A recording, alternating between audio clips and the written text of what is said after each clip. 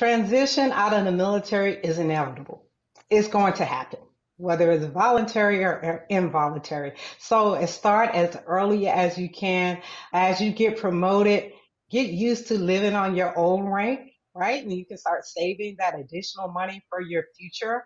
Um, and just enjoy it. Use the military or the stability and the security of the military to your advantage and educate yourself.